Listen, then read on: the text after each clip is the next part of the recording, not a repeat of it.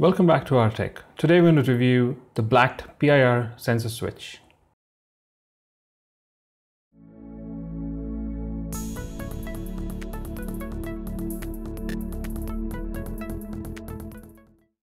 PIR sensors, or passive infrared sensor switches, are slowly becoming mainstream. They're automated switches that work by detecting body movement via infrared rays. Very simply, these are very useful devices to automate switching on and off lights in a room, for instance, or any other device. This particular product is made by Blackt India. They're a Mumbai-based company. Unlike any of the Chinese counterparts which build these kind of equipment, this feels much heavier.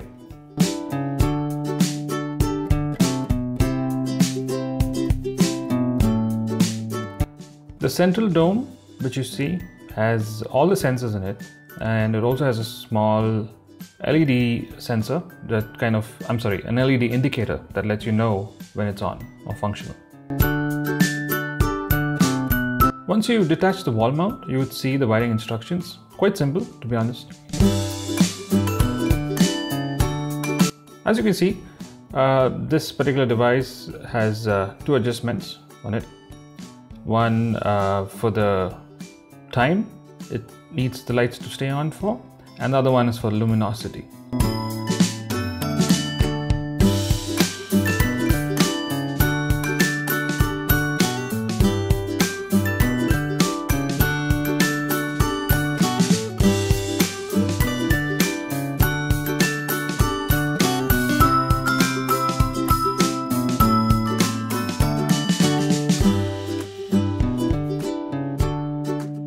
The brown and blue wires take in the live and neutral connection from your mains. The brown wire is simply the output. So that means if you want to connect a device, that goes to the red wire along with a neutral line, which is directly connected to the unit. The instructions are pretty clear. The device can handle up to 1200 watts. So that's pretty decent. You can run a fairly large device, probably up to an ironing box, for instance. This has a 7-minute adjustable timer and a 3 to 2000 lumen sensor adjustment. So based on whatever brightness you want this to work on, you can actually set that. I've left a link in the description in case you plan to buy this product. So have a look at that.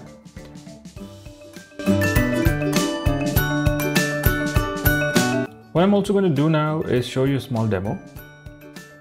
I'm connecting a small light. The black wire and the live wire actually are the neutral and live lines which come in from the mains.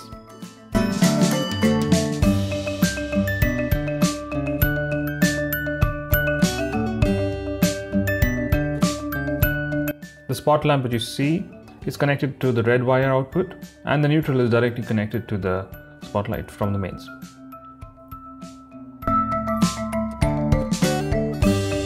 I'm going to darken this place a bit so that the sensor works.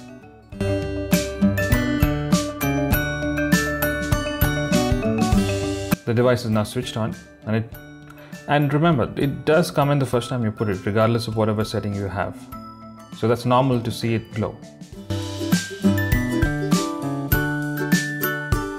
Okay, I'm going to set up, I'm just going to see how it works when I'm away from it a bit. I'm sure the range is much better if it's mounted on the ceiling, but there you go, it just switches on, so it is detecting me.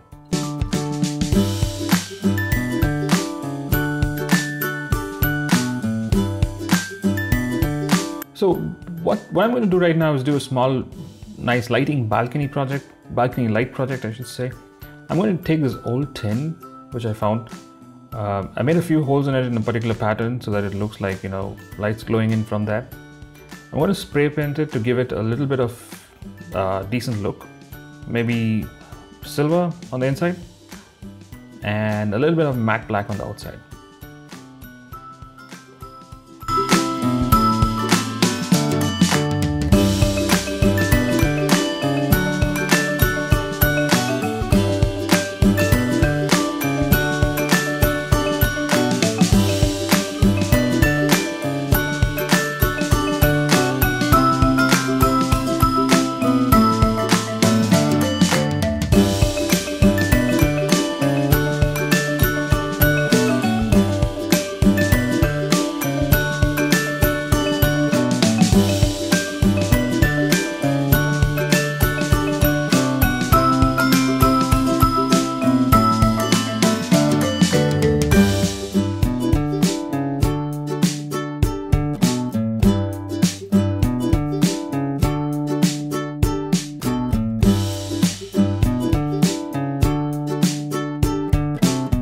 I used an old bulb holder that I fixed at the back.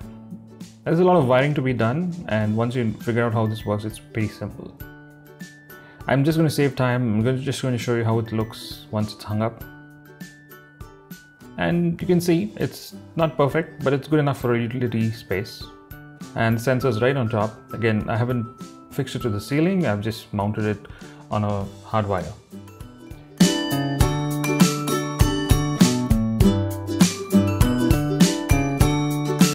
I did a little bit of test in the evening, that same evening when I built this thing, and let's watch how it works. So that's the door.